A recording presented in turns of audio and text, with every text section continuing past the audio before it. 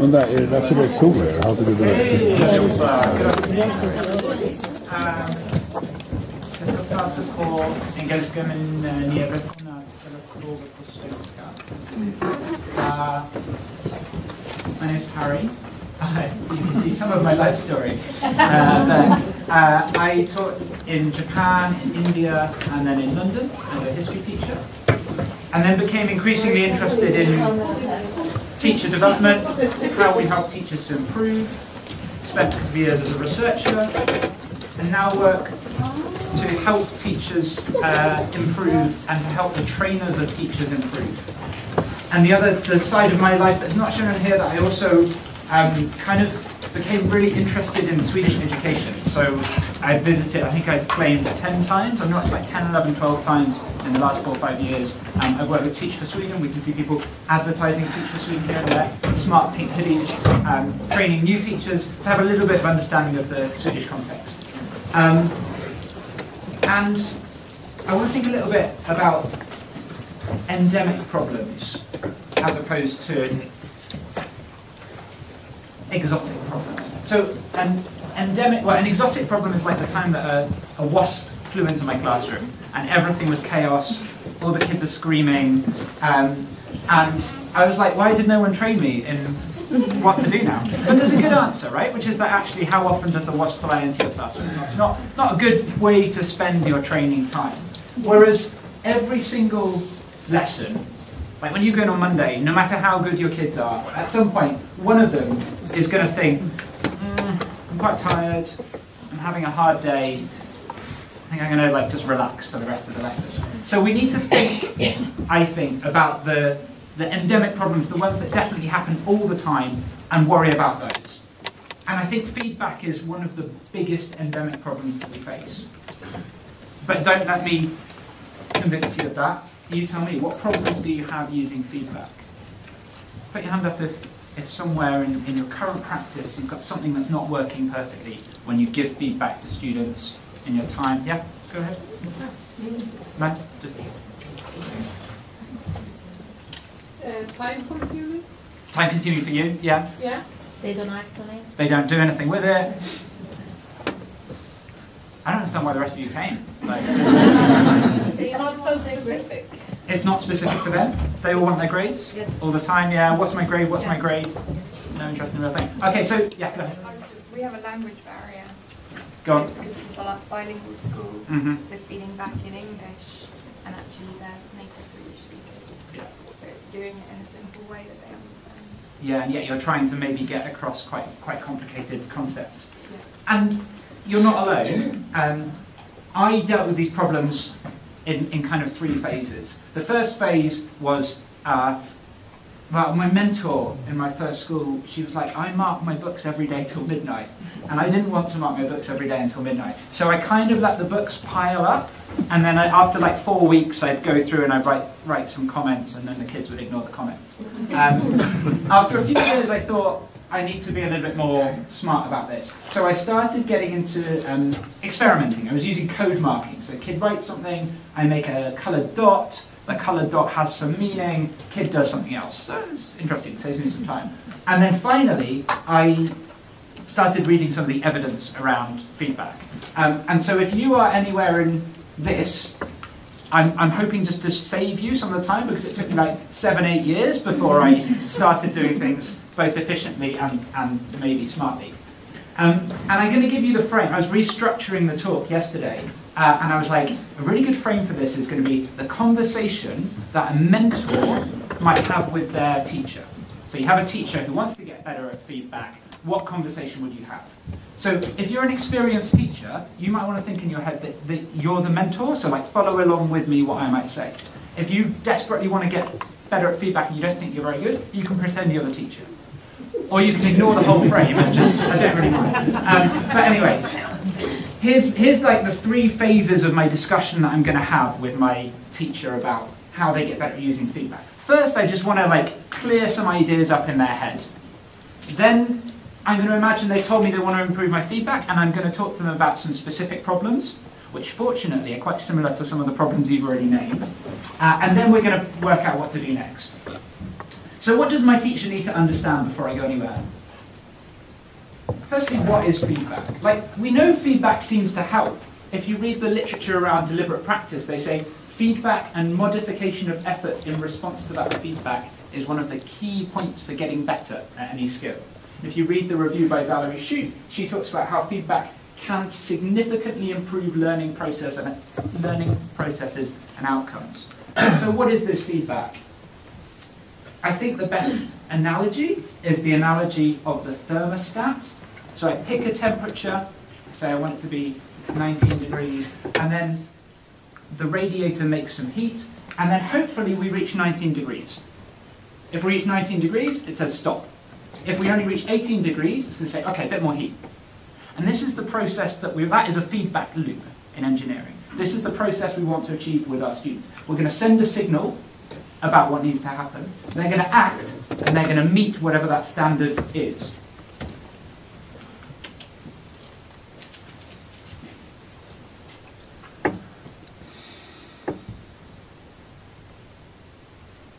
This is a bit dense, but the idea is feedback is only feedback if you close the loop. Feedback is only feedback if the kids actually improve. By which standard, many of the things we do in school maybe aren't feedback. Like when I was writing in my kids' books, and then they were ignoring it, that's not feedback. That's just me writing in my kids' books for some reason. So anytime we're trying to get better at feedback, we want to keep this in mind.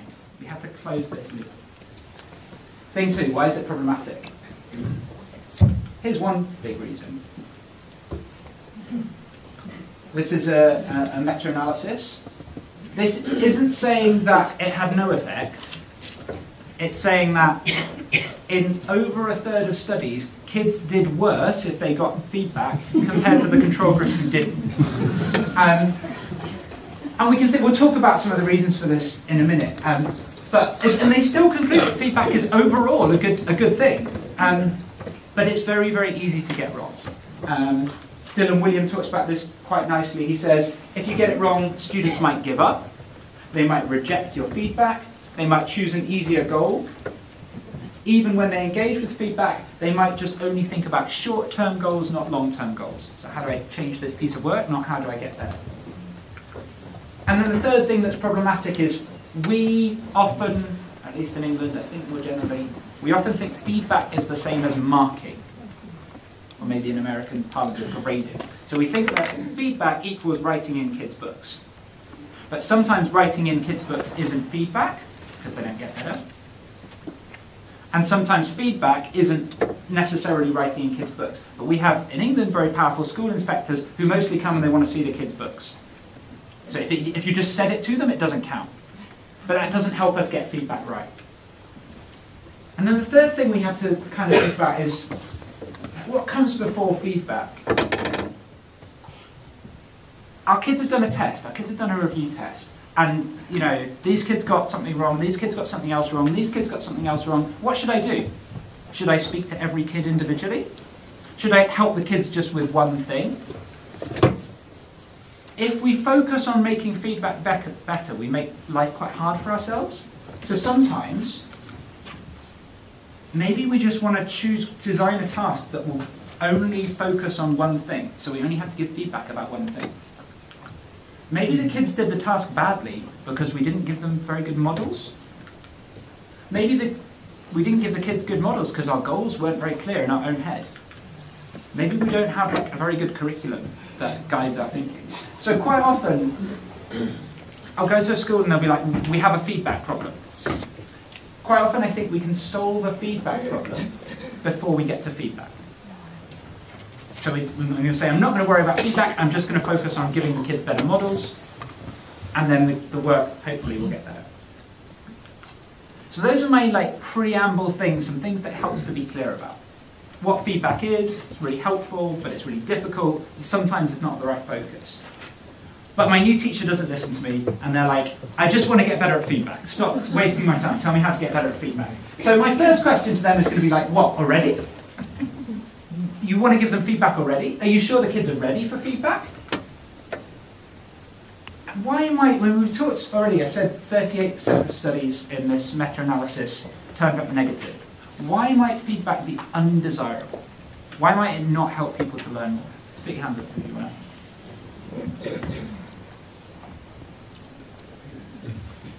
If they haven't learned everything they need to be able to do the task successfully in the first place. So then you're kind of wasting their time. You might as well just tell them what's missing, yeah? So sometimes it's like you're giving these hints so they can guess the result. If the knowledge isn't there, it's not going to work. Thank you. Why else? Yeah? If they worked particularly hard, they might think, oh, I've done really well, and now you tell them how to do something else. So yeah, so it looks like more work, and sometimes we know that kids think longer comments mean they've done worse, even though sometimes we write longer comments because they've done something interesting. I was going to say similar to that you crush them.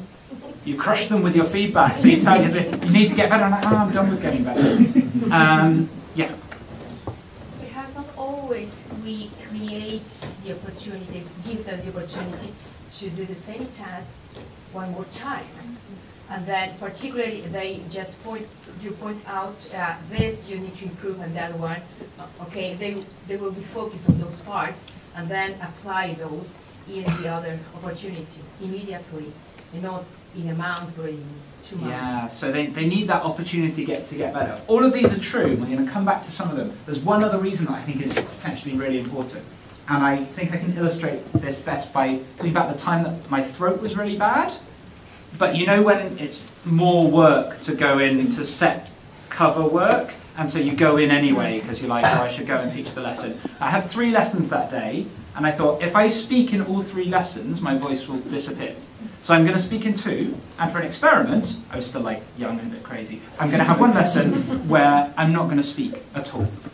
And so I just made my normal PowerPoint, and I said, I can't talk. So I just showed them the PowerPoint slide, and then I'd be like, and these are kids I'd already been teaching for 1.5 years, and every single time I went there, the kids, because the lesson format doesn't change very much, the kids would be like, oh, now we need to discuss. Oh, now we need to write it in our books. So the thing that taught me was, a lot of the talking that I was doing was a complete waste of time. And I think sometimes we give feedback that doesn't add anything.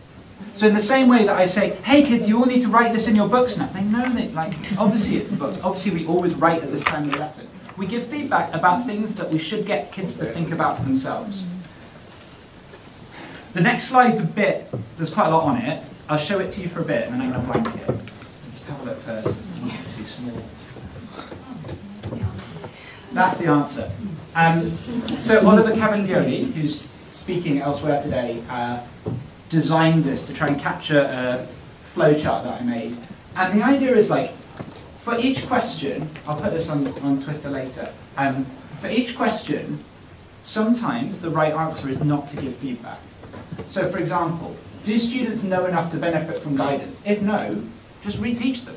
This is the example Ben just gave us, right? If the kids don't understand the basics, don't give them feedback. Just tell them whatever it is that's missing. Is the task difficult for students? If it's not difficult, don't give them feedback. Let them pick their own mistakes, or let them just continue. Are students fluent yet? Do they just need some more practice and then they'll get it right? And so don't worry too much about the details. The idea is, if you look through the literature, there's quite a lot of times that feedback might not be the best idea. That you can just wait longer.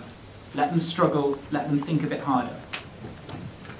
And a nice illustration of this comes from Atul Gawande's work on checklists. So he talks about how doctors, surgeons, pilots, architects use checklists to make sure people get everything right. So if you think of something simple like a capital letter, stor bokstav, we teach kids that in like year 2, and then we have our kids in year 9, year 10, and we're still going back over their work and saying, why is there no capital letter? Like, just give them a checklist that says, go back through, check for capital letters, let them do it for themselves. So my students, like, I want to improve my feedback, and my first thing is like, just don't. Let them think for longer about the task. Let them improve the task for themselves. But they don't listen, or they think that the kids have struggled long enough, so I'm like, okay, what do you want your students to improve on?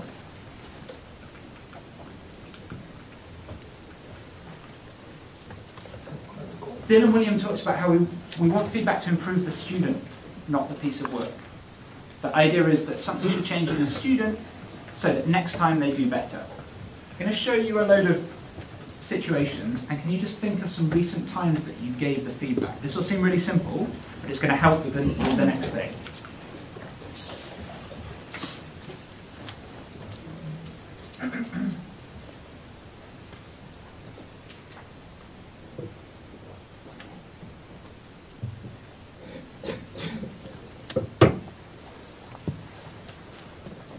Thinking back to last week, can someone give me an example of a time that you gave feedback on the task? Like, you should change this in your... Stick your hand up, bit of the audience participation, make sure you've not fallen asleep after the thing. Thank you. I did it yesterday. And what was it on? We were using the computers and learning how to do a layout using the computer. We were editing a little text. And so you were telling them how to edit differently, or what changes to make. Thank you very much. Has someone done something recently where they talked about the subject? So this is what good maths looks like. This is what good history looks like. This is what good writing looks like.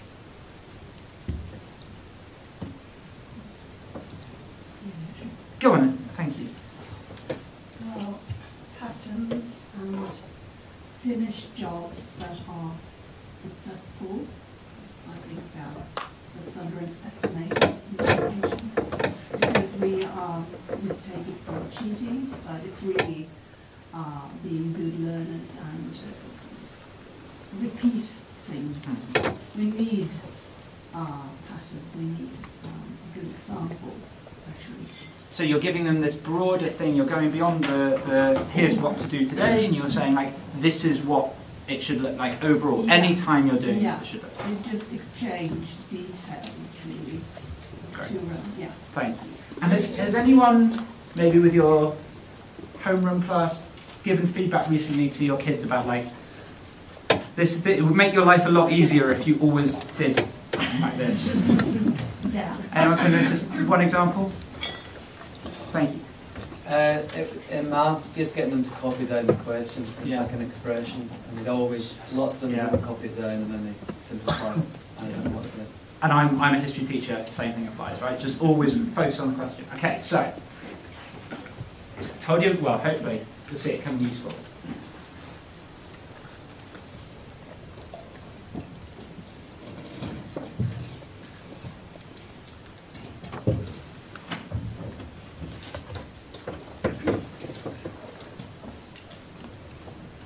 So the idea of this is, basically I found like similar ideas in these three reviews, and I tried to pull them all together into one place. At the top we have the really specific stuff. So like, put the capital letter. You answered the wrong question, or like write the question for this question. In the middle we have this slightly bigger thing of like, good maths is. And here we've got this like, this is how to be a better person. And the point that Hattie and Timperley make in their review is most of our feedback is at the top. We're usually telling kids, do this, do that. And that's really useful if we want them to improve that task. But then they get to the next task and they don't know what to do. But if we just give them this general feedback, they don't know how to make the one task better. So quite a productive thing is to link these things up. So for example, you say, I want you to redo question 7, and I want you to follow the order of operations, if it's maths. So you multiply before you add. Or history teacher, I want you to redo this question. We always give evidence to support our argument. Give evidence here. So I'm trying to make a small point and also a big point at the same time. Why would this be in red?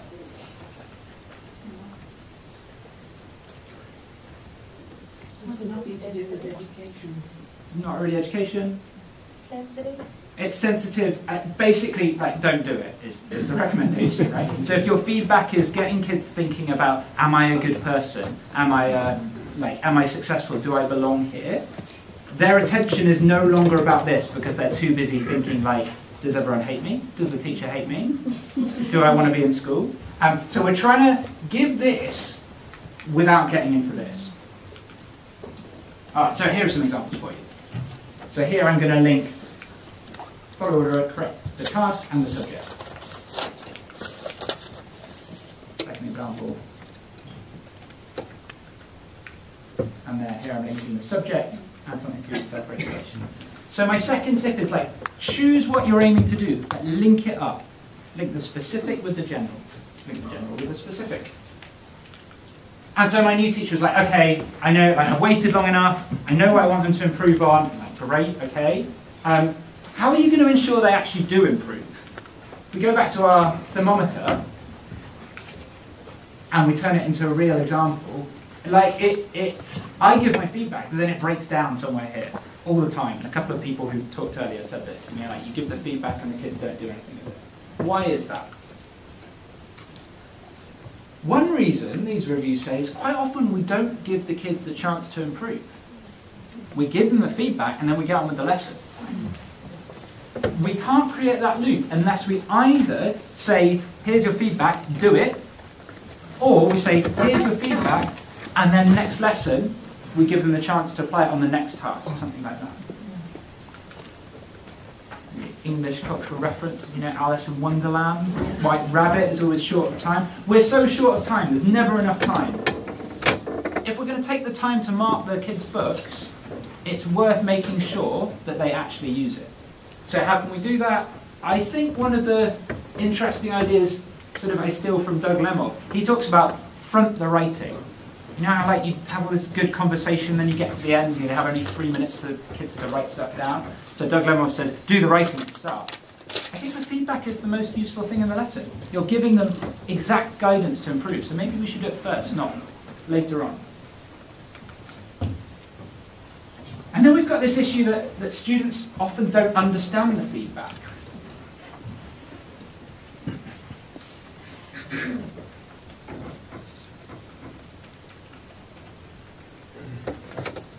Let's see what everyone thinks. So if you think a longer explanation made students more likely to respond to feedback, can you put your hand? Less likely. No difference. Okay, so this is the first audience, obviously the smartest audience I've had, but that's probably a bit personal for feedback. You're the first set of people who've said, no one said A. A is definitely not true. The answer is B.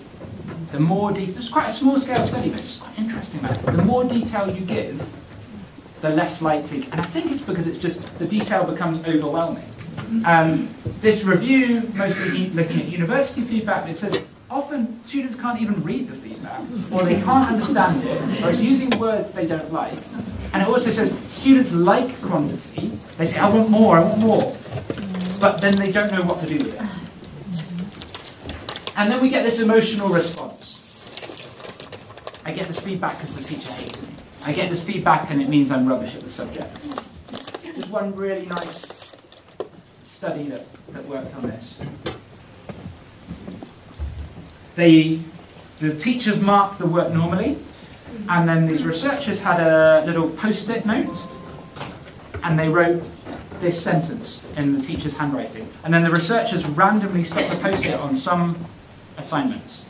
And the kids who received these post-it notes were more likely to rewrite their work, and when they rewrote their work they were more likely to get a better grade, and they ended up liking school more.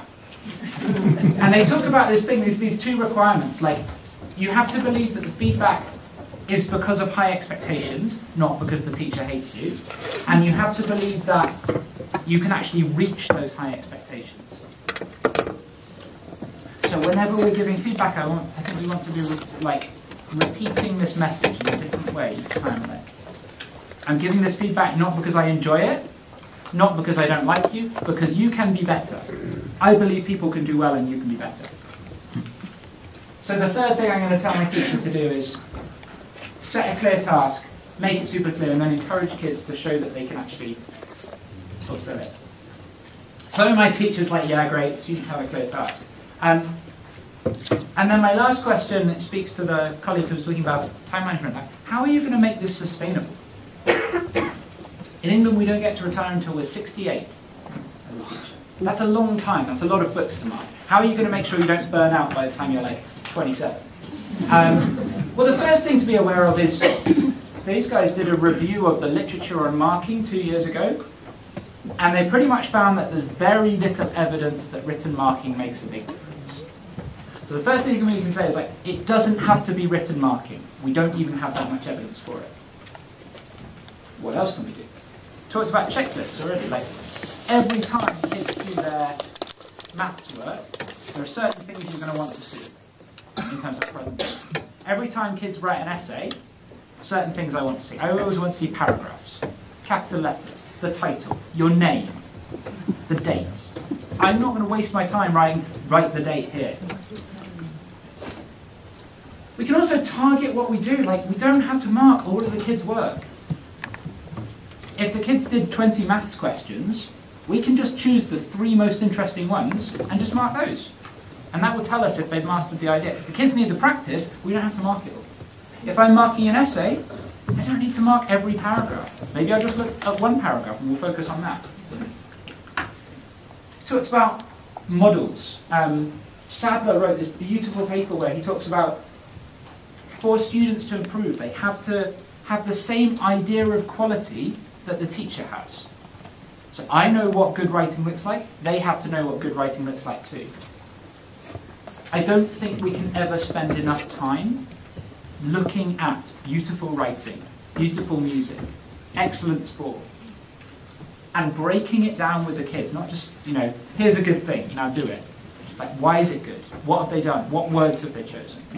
And this guy who reviewed student responses said, often models are more useful than feedback. So instead of writing something on everyone, you just write one example, and then you work together to break it down. So here's a really nice example of that. He's marked all the things, and he said, if you got a question with a triangle like that wrong, here's my new task for you. So find the task that looks like the errors you made, and then do it. So everyone, like, I wouldn't want to write that in every kid's book, but I could write it once and photocopy it, and then the kids can benefit from whatever they need. We can also spend more time breaking down the process. So we don't just have to give feedback about the task, we can give the feedback about how you do the task. So maybe we'll spend, instead of me giving a model of a paragraph, we'll write a paragraph together. I'm sitting on the computer, I say, what next? Oh, you disagree? What should I put instead? And so on. If you've got a visualizer, that can be really nice. We could give the feedback verbally. You see that, like Dylan William talks about, if you want to see good feedback, go to a sports lesson, go to an art lesson, go to a music lesson. Because in a sports lesson, you don't wait till 3 weeks later to write something. You say, kick a bit more like that, and then they do it. And actually that's a lot less threatening for a kid. It sends the message we want it. It's like, you did it wrong, and now you're doing it right. And so if we can give feedback in the moment, change this. Oh, you did it, excellent. We're sending a really positive message, and they've done the work well. And then, I wrote a blog about this a couple of years ago, and one of the most interesting comments on the blog said, sometimes we just, like, if we do formative assessment really well, we just obsess about, like, oh, you made a mistake, let me change that for you.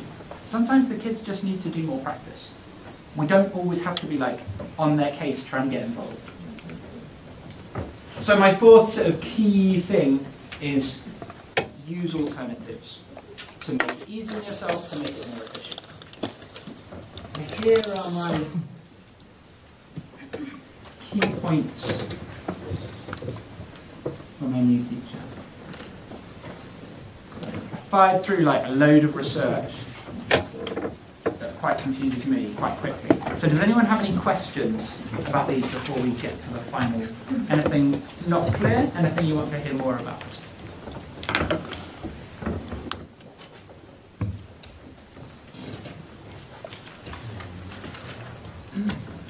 No feedback.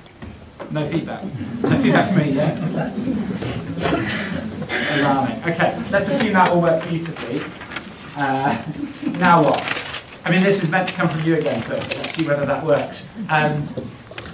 what might you do differently? And if we read the literature on behavioural psychology, when are you going to do it? Because if you pick when, you're actually likely to do it. What might you go and tell a colleague? Or what might you want to know a little bit more about? Give you 1 minute to talk to the person next to you, share one thought, and then we'll hear a few.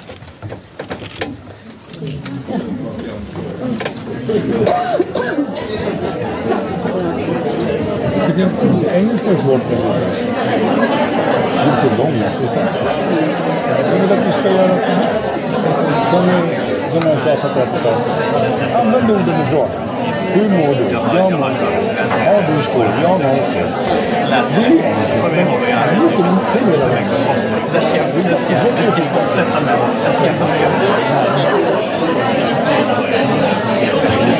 Men skrivande, läsande och prata engelska. Det är så långa processer. Det är så svårt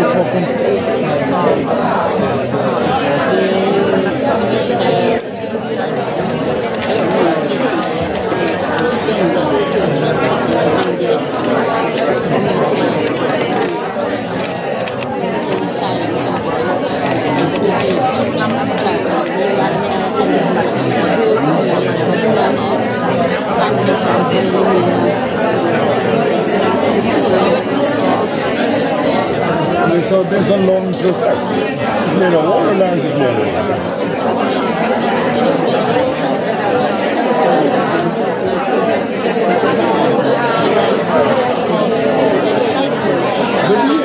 Det pratar om förut som jag skulle göra. Skriva garderoben, känslor, rörelser.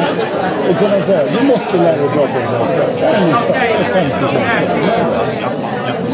Då blir det konkret.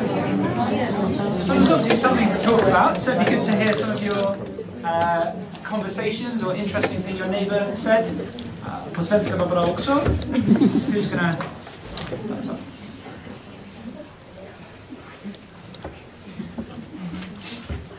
Jag funderar, English or Swedish? I was thinking about you should not give feedback on the student as the red marking.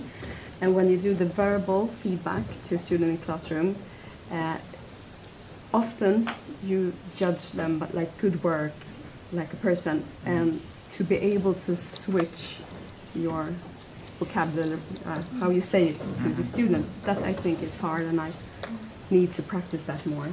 Yeah, and even as an adult, when I work with my colleagues, I try really hard, instead of saying, you have written a good suggestion, I say, this is a good suggestion, this is an interesting. I talk about the object, not the person. I don't know what difference that makes, but it feels important. Thank you very much. Other suggestions? Well, I was thinking of doing like giving like a success criteria for the homework, whether I code it, I don't know, and then get them to peer mark the success criteria that I give up on the board. And then all I then need to do is look at the peer marking. If I agree with it, I do nothing.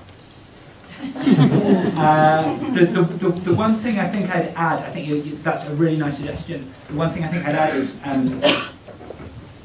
giving them the concrete model as well as the success criteria, because sometimes the words of the success criteria, they're not quite sure what it looks like. So giving them the this is what doing this really well looks like, that's what I want you to do, might be helpful just to go alongside it. Great. Who else has got a nice thing they're going to do that's going to make their lives easier? Yeah, I was going to tell the crowd about what you said. And it was basically the feedback is supposed to make the students work harder, not the feedback curve, which I thought was interesting.